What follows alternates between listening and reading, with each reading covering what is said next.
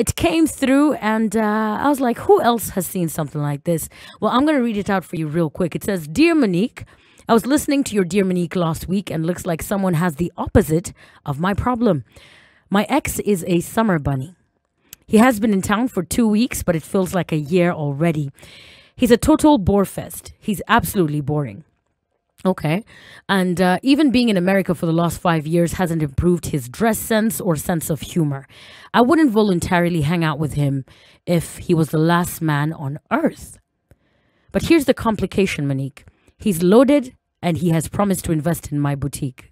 I believe in my business and he does too. I just need advice on how I can make sure not to give him any ideas that is anything other than a business arrangement. Her name is Jane.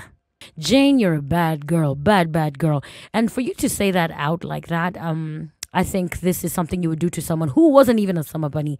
The fact that this guy is not permanently based here looks like you're the type of woman to take maximum advantage, to use people, and to get your own. Is this something I've heard before? Yes, I have. But for you to send it out, you sound very proud about your conquest. You sound very proud about your project here. And good luck with your boutique. But I don't know. I'm just not that kind of girl to tell you, okay, so here's how you're going to go about it. I don't know how to go about it. But I think that I hope you get caught. I hope you get caught. And I hope he knows that you're not interested in him.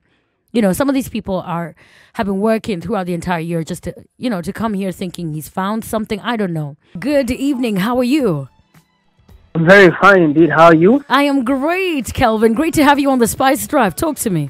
Well, this is quite funny and tricky, yes? Yes. And I think the lady is just interested in the money. So they should be business partners as opposed to being whatever they would be. Yes. They just need to be partners. Because even from the conversation, yes. I can just get that she wants him to invest in the business. Yes. So why not make him a business partner?